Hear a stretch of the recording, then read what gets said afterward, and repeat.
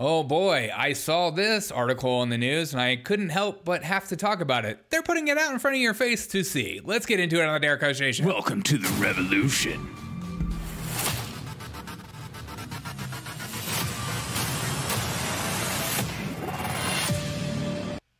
What's up, everyone? Friends and family, thanks for joining me at the Derek O'Shea Show, the show that there isn't a producer, it's just me behind my keyboard and my stupidity. So if you don't mind sharing this with all your friends and family, and the only way we'll grow is through you. But I saw this article today and I couldn't help but bring it up because I'm speechless. Where are the old school liberals that hated Raytheon, Lockheed Martin, General Dynamics, places like that? The big military machine of America. That's all we have money for. We don't have enough money for healthcare and all this. Blah, blah, blah, blah, blah. Where are you guys? Have you guys just all decided that you actually don't believe any of that and you're actually like fascistic forces and you like pushing more money towards military and, controlling people? Because that's what it certainly seems like. So I saw this headline today. Zelensky to headline U.S. Defense Industry Conference. Oh, okay. Do I need to say anything more? Seriously, are we in a point where you're like, I don't get it. Can you tell me more? Because I'm kind of confused why he's headlining a U.S. industry conference.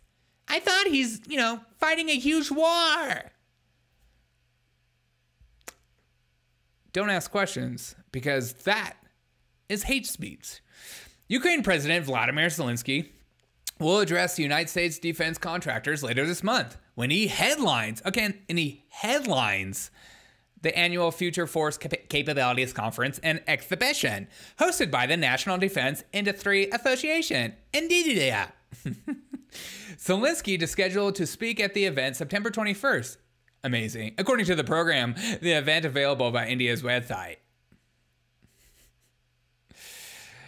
News of the appearance was first reported by Reuters, which noted that officials will speak via video link. Zelensky expected to appeal for more weapons for his country during his speech, and outlets added, it's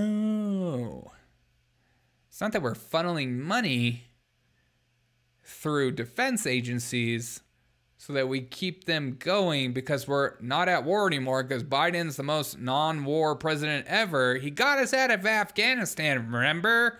Incredible stuff. This is just a reminder that the U.S. has committed $15.2 billion in security assets assistance to Ukraine since the beginning of the Biden administration. $15.2 billion.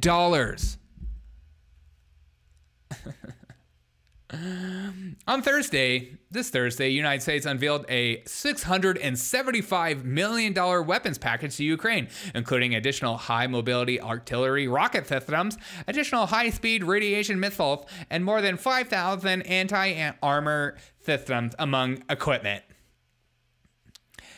And this is all at the expense, and remember, during this time, the exact time, Jackson, Mississippi water source crisis may cost $1 billion to fix. Oh, so it's going to cost up to $1 billion to fix people in Jackson, Mississippi, our own people in America's water. They don't have water. They don't have water. Places like this in Flint, Michigan and stuff like that, people are, But who cares about that? Let's give another $15.2 billion to Ukraine. And then we'll push another Inflation Reduction Act bill. There's no correlation between the two. And I swear to God, if you ask me if there is, I'm going to lose my mind. Let's go through some of the comments on the Twitter section over this article, which I love. How to steal money from the taxpayers 101. That's not your money. You don't pay the government. I know we like to pretend. They don't give a crap. They don't see that money as our money. That's their money. And they'll do whatever they want. I'm sorry you don't have water right now. We have to give more money to Lockheed Martin. They're supplying the war efforts. It's just... Oh, this picture right here is perfect.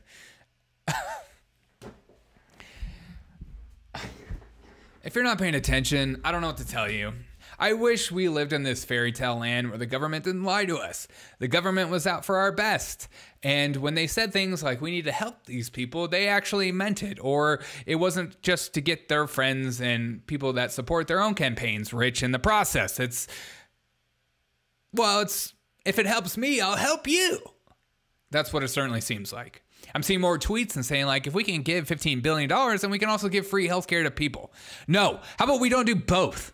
Because we can't afford it. We're in massive debt. Quit acting like children in the government. You need to balance your budget. But these people are never held accountable. Why? Because it's fake money. It's monopoly money. None of it matters. Hey, your business is failing? Don't worry. The government will bail you out. And now we have our hand in your checkbook and can tell you what to do. Just like GM. We gotta bail you out. Now it's time to make electric vehicles only. And if you do otherwise, we gotta collect our debt, bro. You know, people call you crazy for calling this kind of stuff out. They call you conspiracy theorist. They call you whatever, all these stupid terms because they have no idea how to deal with facts in front of their face. They rather just mock you and tell you that you're an idiot or you're a right-wing MAGA terrorist or some other crap. This is insane. We have people in our own America.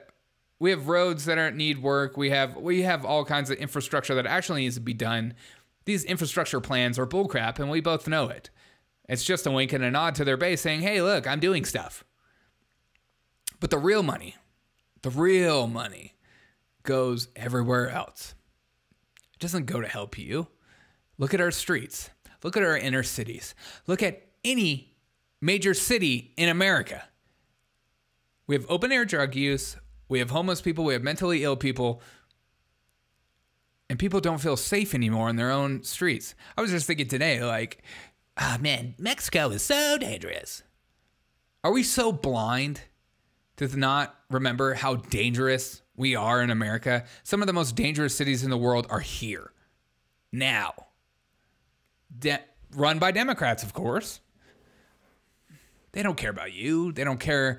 The minute people need to... If you think the government is here to help, I can't help you.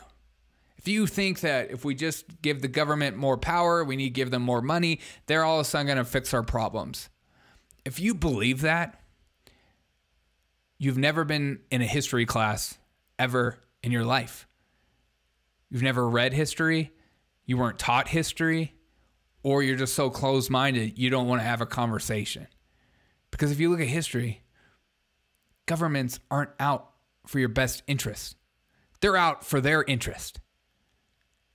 And whatever furthers the gap of power between you and them, they will do it. That's why it's insane when people clap gun reform crap and stuff like that. The one thing that keeps so many governments in check, they're like, get rid of it. If it saves one life. That's not, that same rhetoric, that same logical thought progression is used for every emergency order that eventually is no longer for that emergency and goes to have more power for the government. Hashtag Patriot Act, as we remember 9/11.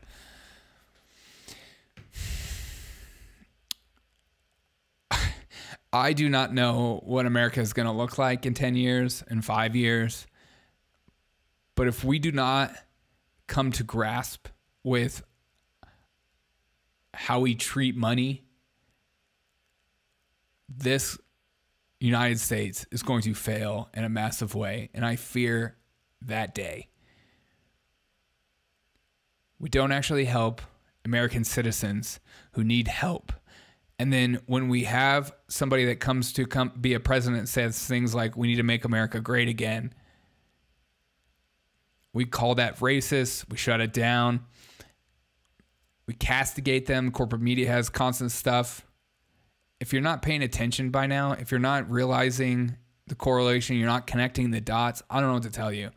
Because the people that actually want to make change, they want to put you first.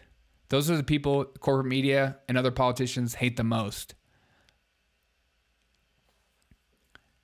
It's even on both sides, the right and the left.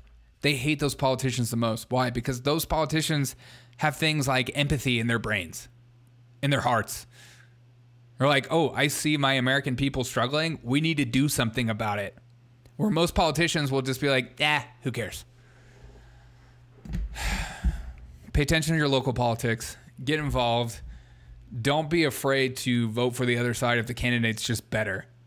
I'm at the point now, I don't care if there's an R, a D, or an L in front of a name. I just want to vote for somebody who is looking out for my best interests. I don't care. Wants to allow me to be more free. Give the Libertarian Party a try. I don't care. Give the Republican Party a try. Hold the rhinos accountable. I don't care. But we need to have a reckoning, a renaissance, like a new thought process when it comes to politics, because it's more crazy than ever.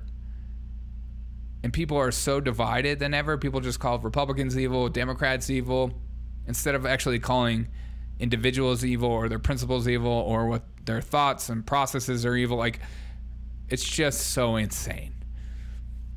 And I care about you, and I care about myself, and I want the best for us, and I want to live in a free America, and I will vote for whoever is pushing for freedom.